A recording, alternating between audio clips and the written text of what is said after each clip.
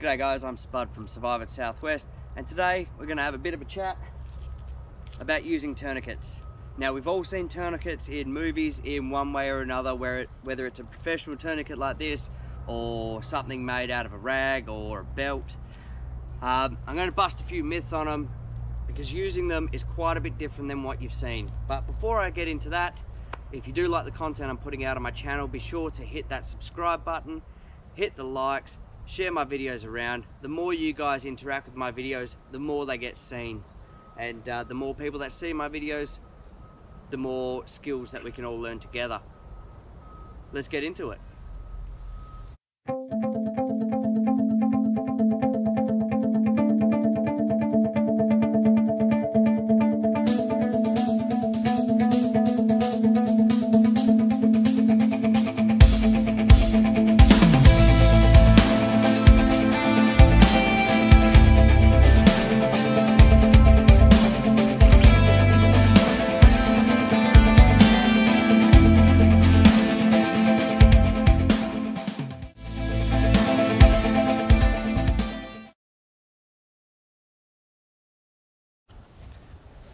Alright, so before applying a tourniquet, you need to figure out whether or not you need to put a tourniquet on.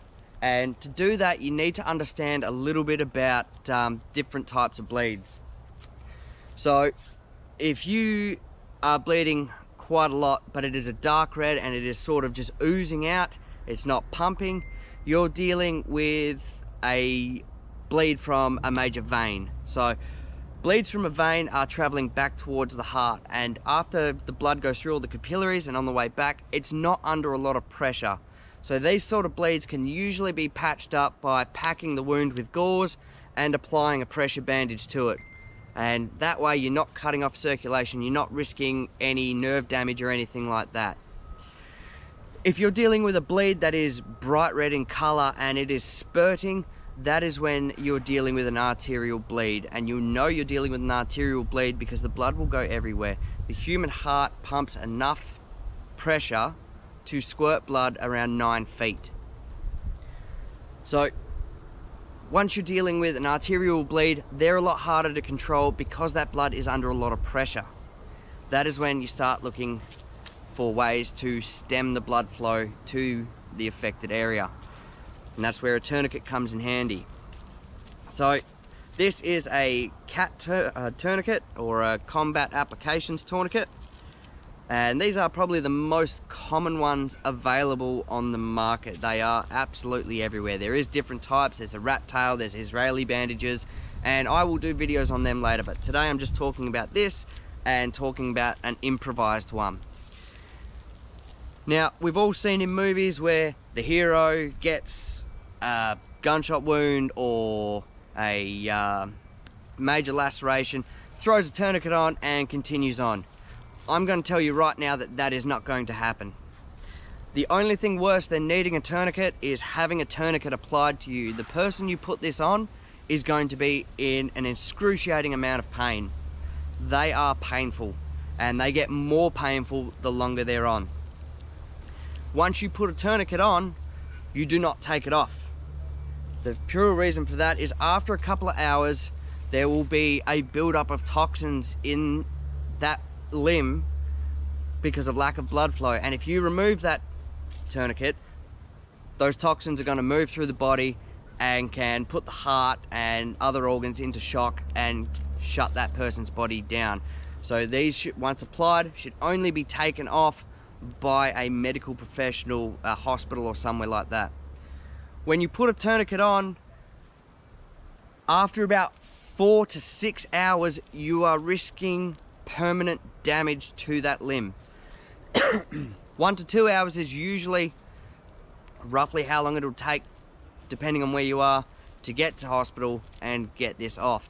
But 4 to 6 hours, you're looking at permanent damage to the limb. That limb will start to die after that time. So that's another thing you have to take into account before applying a tourniquet. If you are more than 4 to 6 hours away from help, you are going to risk doing permanent damage to that leg or that arm, whatever you're putting it on, before you can get help. So let's get into using this. Okay, so using the tourniquet. So let's say I've just sliced myself down to the bone across my leg here. Now I have some major arteries that run through there, including the femoral artery. If you sever that, you're in a bad situation indeed. What you do, basically tear that, and that will turn into a loop. Now you can either feed the leg through, but if you don't want to do that, if you don't want to move it, you can just tuck that under there. Now, you want to position the tourniquet so it's around between 1 or 2 inches or 3 to 4 fingers above the wound. But you also want to make sure that you are at least 3 fingers away from a joint. So you don't want it to be right up in a joint or close to any sort of joint. It's not going to make it as effective, and it's just going to be more painful. So about 1 to 2 inches above, at least 3 fingers below a joint. Then you want to tighten it, right? So you want to tighten it to the point where you can't fit 3 fingers underneath it. Okay, so I can't fit 3 fingers underneath it. So that is where that is at its good start point. I then bring that back around, but I don't go over this. So I just leave that there for now. What I want to do now is this little handle, I twist that,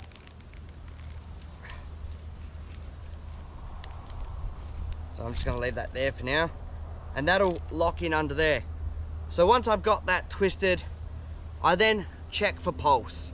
So if I'm still bleeding, or if I can still feel a pulse, then this needs to go tighter. Once that is on, and I no longer feel a pulse and I'm no longer bleeding, I then strap that up so that can't come undone. I then write the time, if I can, that I applied the tourniquet onto my leg, and that is as simple as these tourniquets are. And it's only been on me for a few seconds and already it is painful. My leg is getting hot. It's very uncomfortable. But that there is how you use a simple tourniquet. I will do it up close, so show you that I can do this one-handed. That's how easy they are.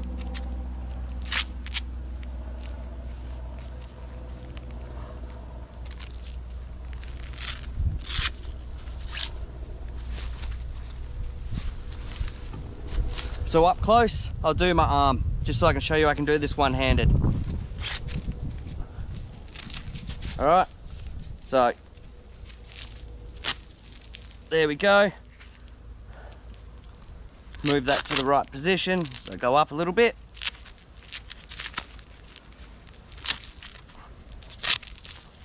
Making sure I'm at least 3 fingers away from the joint, and I'm up from there. I can't fit 3 fingers under here, and then I tighten.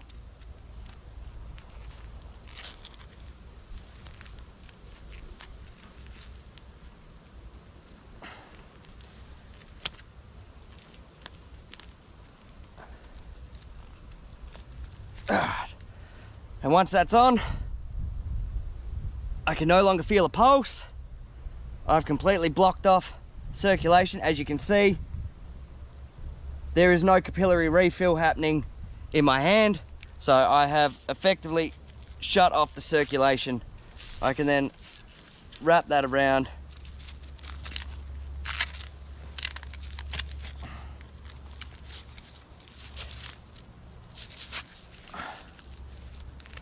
strap that up, and write the time on. So as you can see, my hand is starting to not look very good because there is no blood refilling the blood I'm moving out of my hand.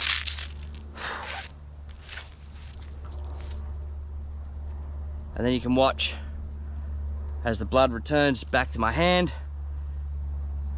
Capillary refill All right, I got circulation back. So that is the cat tourniquet. As I said, it is the most common one out there, and it is possibly one of the most simple tourniquets to use. You just got to know when to use it. Now you can improvise one of these, and I'll show you how now. So anyone who is familiar with me and my channel, you will know what this is. This is a schmag, and they have 1,000,001 uses. Using it as a tourniquet is one of them. So what you want to do is fold that like a triangular bandage when you're trying to make a triangular bandage into a bandage. So basically fold it into a triangle, then kind of fold it up so it's into a long bandage. Then what you want to do is wrap the affected leg.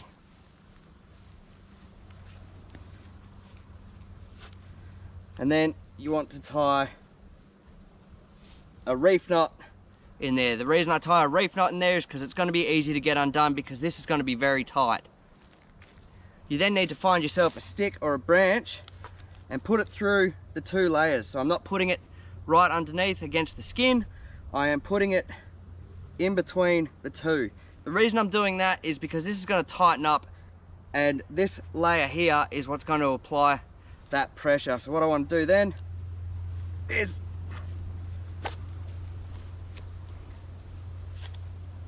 tighten that to a point again where I no longer have circulation. Then all you need to do is find a way to either hold that stick there, or you can get another bit of rope or something and tie it so it won't come undone. Some people, even if the stick's long enough, tuck it into the belt. So then that way is another quick way of being able to produce a tourniquet.